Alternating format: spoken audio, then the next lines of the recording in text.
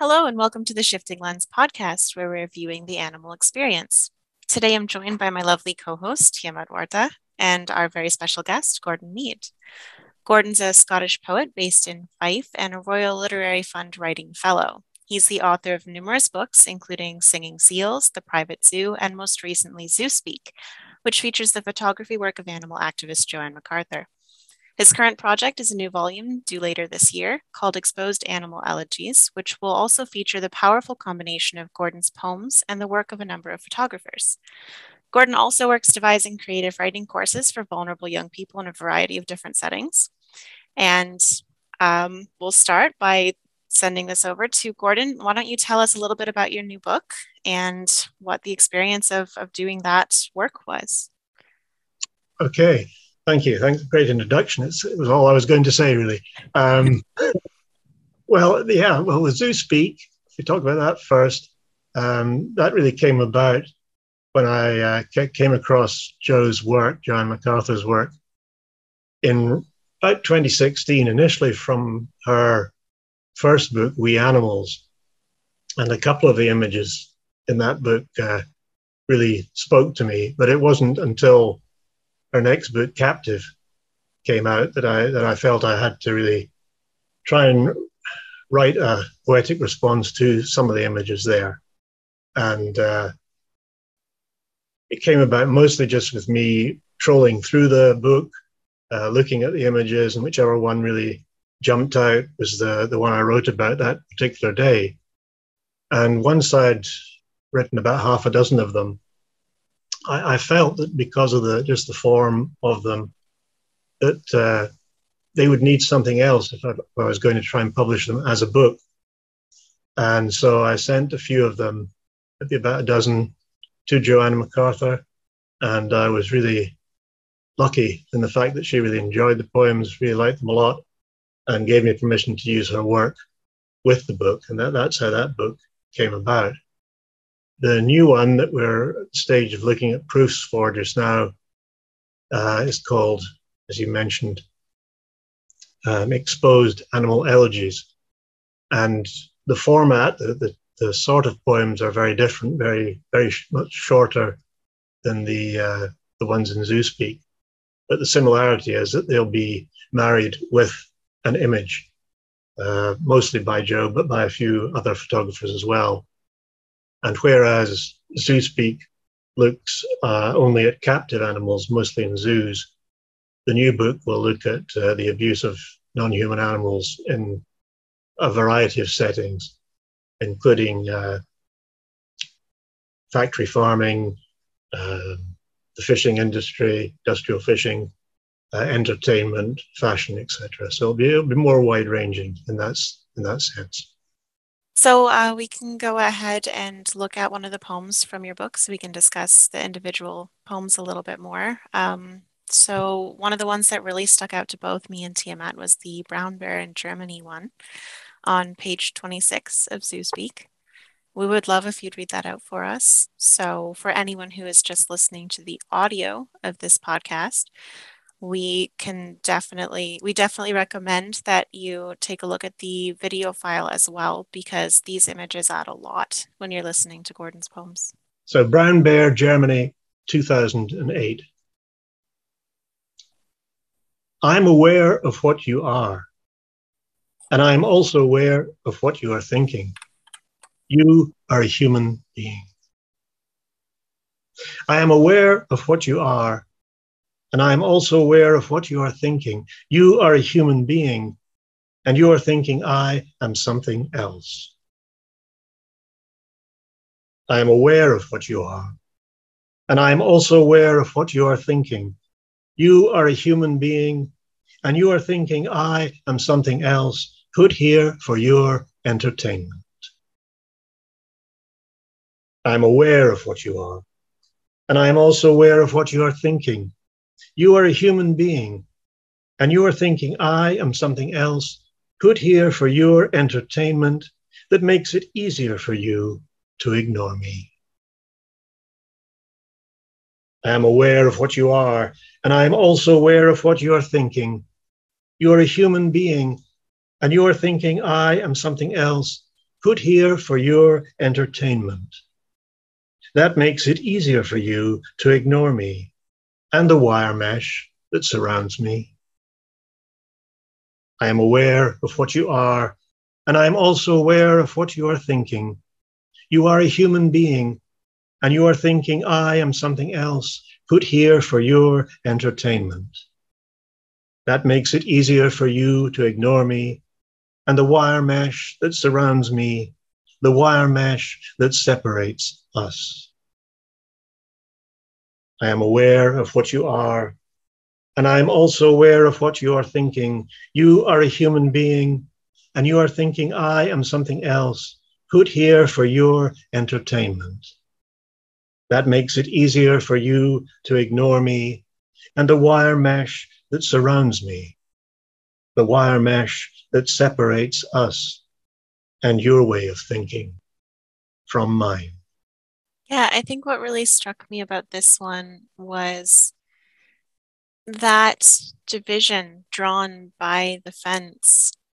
When we initially look at a photograph, we're looking at it once as one person, but that bear is seeing someone in that onlooker's role over and over and over. And I felt like the way you used repetition in the poem really drove home that ongoing, like repeated interaction, if you can call it as much, where the bear is seeing someone watching them and then seeing someone else watching them.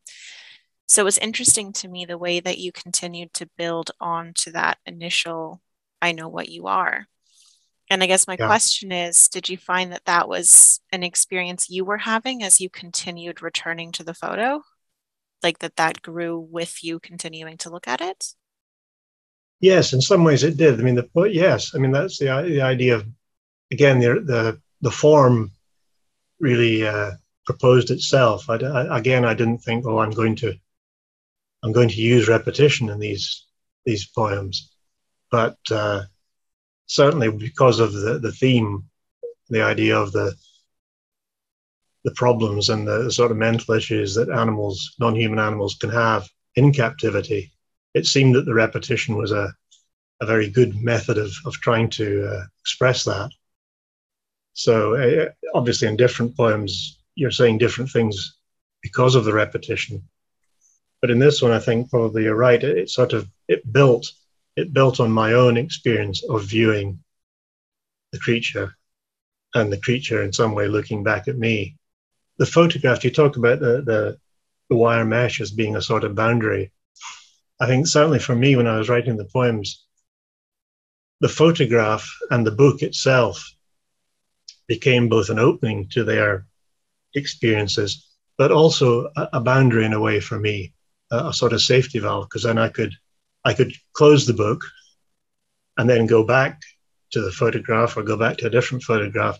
And I certainly was aware when I was writing the poems that the actual subjects of the photographs didn't have that opportunity at all. That's where the sort of repetition again, the sort of relentlessness of their existence was important to me to try and express in some way. Yeah, it came through beautifully for sure. Yeah, well, as I said, most of the poems in Zoospeak are from zoos, but there are exceptions to that. There's some from fur farms, aquariums, and this one is actually from a breeding facility for macaques. Macaque, Laos, 2011. Am I still in shock? Or am I by now in mourning? Or am I just sitting, waiting for the body? Am I still in shock? Or am I by now in mourning? Or am I just sitting, waiting for the body of the dead to be taken away? Am I still in shock? Or am I by now in mourning? Or am I just sitting, waiting for the body of the dead to be taken away from me? I am holding myself. Am I still in shock? Or am I by now in mourning? Or am I just sitting, waiting for the body of the dead to be taken away from me? I am holding myself closely, as there is no one else here. Am I still in shock? Or am I by now in mourning? Or am I just sitting, waiting for the body of the dead to be taken away from me? I am holding myself closely, as there is no one else here who is either willing or able to do it. Am I still in shock? Or am I by now in mourning? Or am I just sitting, waiting for the body of the dead to be taken away from me? I am holding myself closely, as there is no one else here who is either willing or able to do it for me. This is what death looks like. Am I still in shock?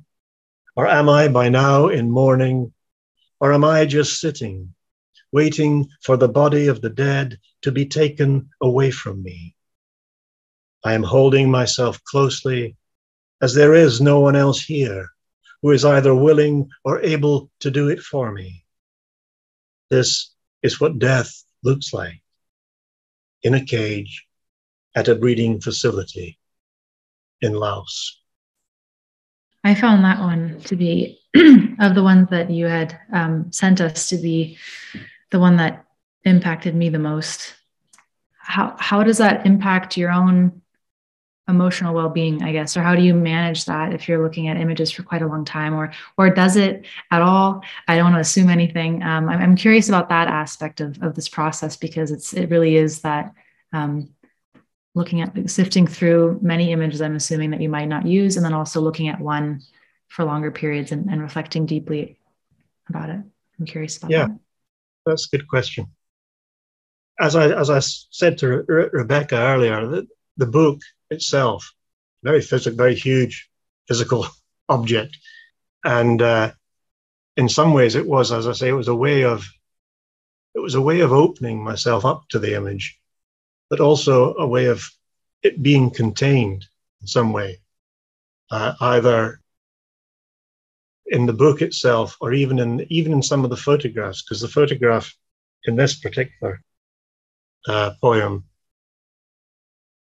the confines of the photograph almost accentuate the fact that this macaque is on its own, whereas there were other photographs of similar scenes in that breeding facility that Jo had taken, that the camera was further back, and you could actually see that in some way this was happening in the corner of a cage that had many macaques in it. And in some ways, that, I don't know what I'm trying to say, it did have an impact on me emotionally, obviously, but I'd rather not avoid the question, but my main concern really is for people like Jo-Anne McArthur, who are there and actually seeing these things face to face. Any activists, any of these photographers are visiting slaughterhouses, they're visiting breeding facilities, they're seeing the animals very much face to face, and how they can cope with that emotionally, I find amazing. Whereas for me, in the end, all they were photographs. They were very striking images, but I had that opportunity, or that safety valve. I could just say, right, I've had enough for today, close the book. And that's sometimes I think you have to do that. Yeah, it's interesting actually that you brought up the zoning in almost on those two, and that moment that was happening, or many moments, I'm assuming, but that the moment snapped in that photo. Because when I looked at it at first, I also was wondering how many other macaques are in that cage. But it really gives you that feeling of just those two in the world, and that's no one else exists, really. I mean, I think in the photograph, and the poem tries to sort of mirror that although this macaque was indeed in a cage with many others, death and grief does actually put you in a very much an isolated situation, I think. And I think the photograph shows that very well. Yeah, absolutely. I think that's what really struck me about it. And I don't know that I would have really thought about the space outside of that corner if you hadn't mentioned that, because the photograph really does narrow you in on that experience of loneliness. I think, like you just said, it kind of prompted something for me, what you said about how that is a moment captured for them. And of course, we know that that exact moment isn't still occurring, but in a way, it's captured forever. And I liked the way that you used the present tense, am I still? That Yeah. that for me really drove home that while that moment is not still occurring, those moments are. And I think that that was really impactful, the way that it shows the ongoing nature of the suffering that you're trying to capture. And I guess my question is, was that something you were hoping to represent? I know you've said that you kind of let the poems grow with the feedback of the photos, but I guess I'm curious if representing the experience of the animals was one of those motivating factors for you going into this project. Yes, definitely it was. I didn't know how they would come out. Definitely, that was an intention, and certainly the use of both. You mentioned the present tense, using the first person, and the repetition. They were all techniques to try and make more of an impact. So you're not looking at something that did happen in the past in that way. You're looking at something that is happening here and now, and I think that that goes well with the photographs, as you've mentioned, just a snapshot. But it's almost as if that once it's taken, that image is there for all time. And the idea of using the present tense is just to keep that going. That it's something that you can enter and experience in the here and now, rather than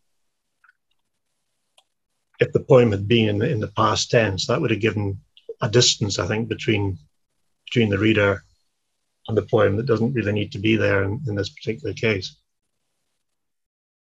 Yeah, I think that makes a lot of sense, because photographs do tend to have that inherent past tense about them. So I feel like the way the poem was done in present tense kind of bridged that, made it feel more real, less possible to dismiss as something that used to happen, which we just love doing as humans.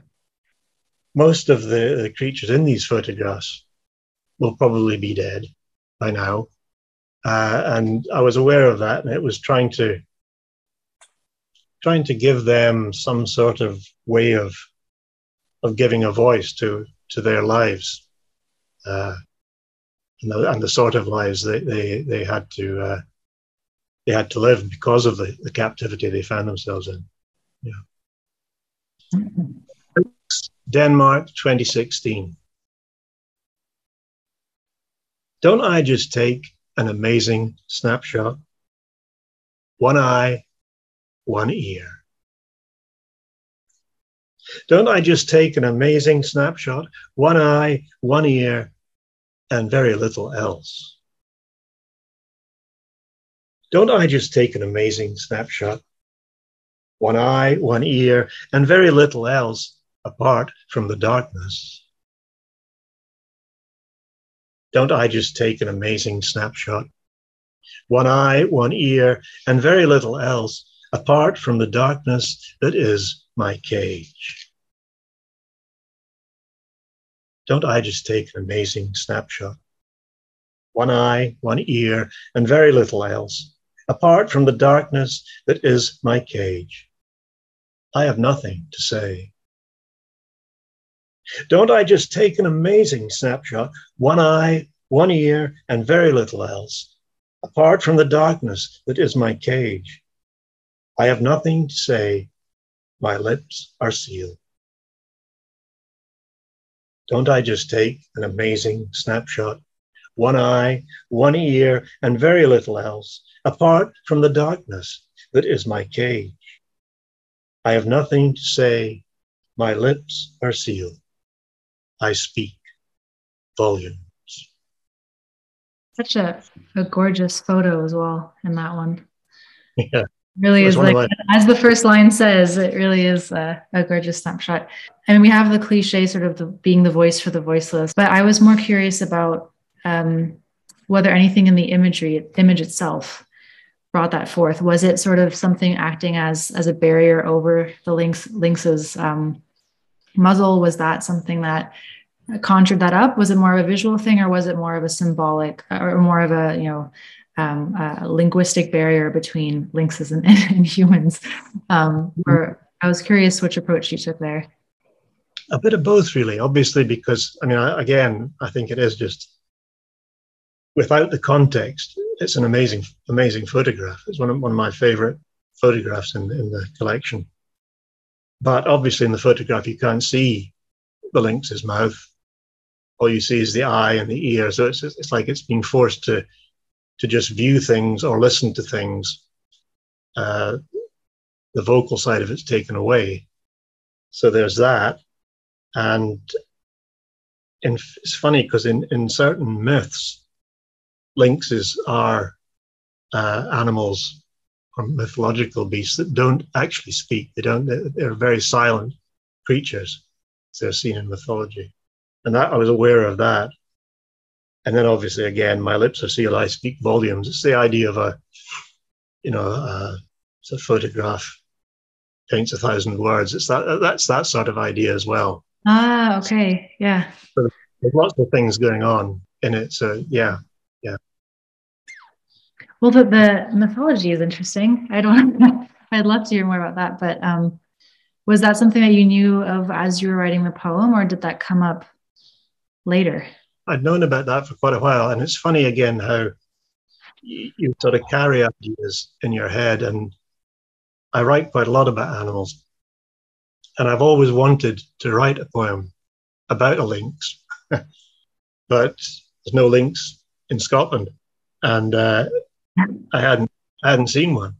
And in some ways, it was unfortunate that the lynx that came to me just happened to be this one, which found itself in a zoo. But it's funny because this poem for me, just because of the start of it, the first 3 lines, don't I just take an amazing snapshot, one eye, one ear. When I was writing it, it sounded a lighter poem than some of the rest, and I was aware of that when I was writing it, and I really had to go with that idea. And it was really only towards the end that for me it became a bit darker, a bit more serious. I enjoyed writing that one. Yeah.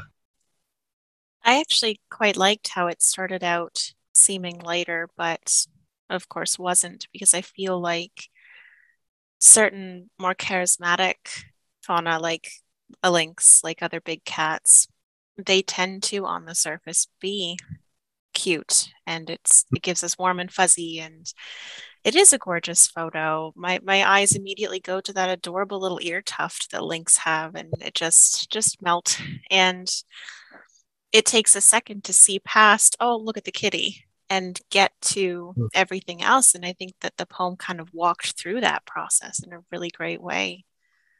But as you said that you don't have lynx in your area, that made me wonder, in your experience of writing these, have you had the opportunity to be face to face across a zoo barrier with any of the animals that you've written about? And do you think that experience was very different from the photographs?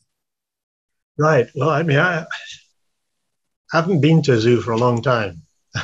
To be honest, when our daughter was young, we used to take her to Edinburgh Zoo because it was an opportunity for her to see animals that she wouldn't have the opportunity to see in the flesh, if you like. So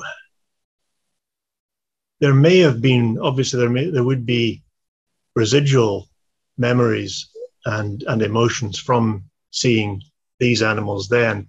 There was one in particular at that time, I don't think it's still there, but there was a polar bear in Edinburgh Zoo, which seemed just ridiculous. And it was a very small enclosure with a bit of water that it could dive into, and the whiteness of the snow was either plastic or stone, I can't remember which. And it was just a ridiculous situation for it to find itself in. And I certainly think that memory came back to me when I was writing the polar bear poem for this collection, because the way they were standing was quite similar. In the photograph, the bear it's almost standing up, and its arms are forward, almost in a sort of beseeching or praying mode. And I remember the one from Edinburgh was similar to that. So yeah, there's been connections in animals that I'd seen in the past that came with the photographs, brought those memories back. So one of the more general questions I actually had for you, it was about how you feel your poems represent the individual versus the species. I think that ties in a lot with what you were saying about taking your daughter to the zoo and giving her that chance to be face to face with creatures she wouldn't have that opportunity to. And I personally credit my love for animals with having those experiences, and at the same time sit with a guilt in my guts about being kissed by a sea lion and petting a beluga and at a facility local to me that we won't mention. But I think that there's definitely a lot to be said about trying to get their experience out beyond just look, touch, novelty. And I guess I'm wondering how you feel your work is with regards to the individual versus its role as an ambassador for a species. That's difficult, because I think when I was actually writing the poems, when I was writing the poems for the new book as well, I certainly did try in most of the cases to see the creatures in the photographs as individuals, just in the same way that I am an individual writing my sort of poem, hopefully trying to get inside the individual in the photograph. So the actual process of the writing is a very individualistic thing on both sides. I think once the poem then is published in a book, that becomes more difficult, because I think they probably are seen as representatives, which they are in a way, in the same way as that one macaque was representative of there were many macaques in that cage. There were other macaques mourning their fellow prisoners, if you like, that had died or were injured.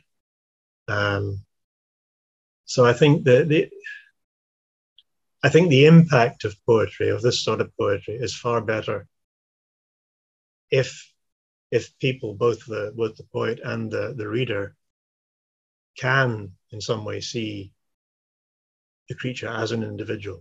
And that maybe was one of the reasons I was using the first person in these poems. It's an I talking all the time. Yeah, I think that makes a lot of sense. I think any interaction we have with an individual, even through photography, is so individual. And I wonder, with regards to how readers are interpreting your poems versus those who get the opportunity to hear you read them out, do you think that the impact or the interpretation would be different? Do you think they would maybe individualize that experience a little bit, or?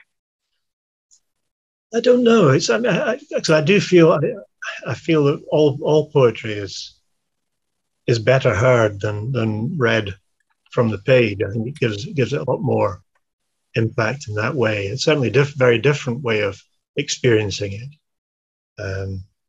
Reading it on the page, obviously, you have more time to go back over it and things like that.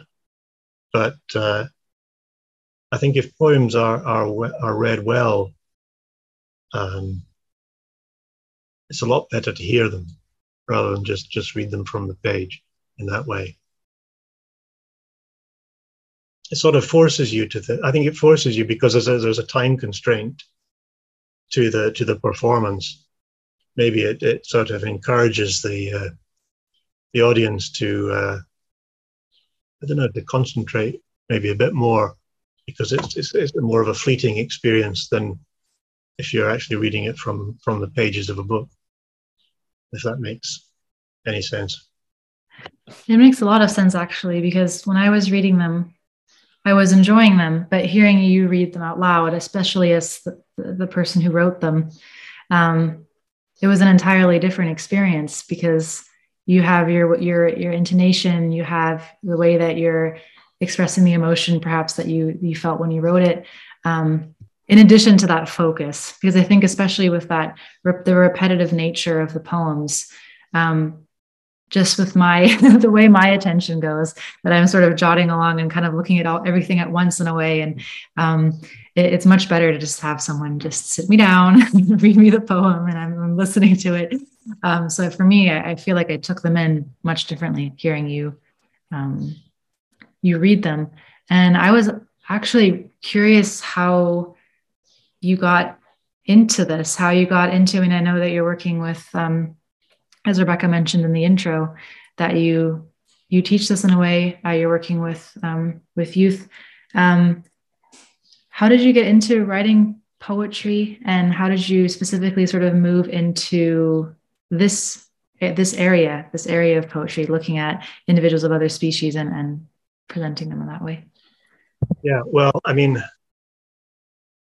how I got into writing it's it's interesting.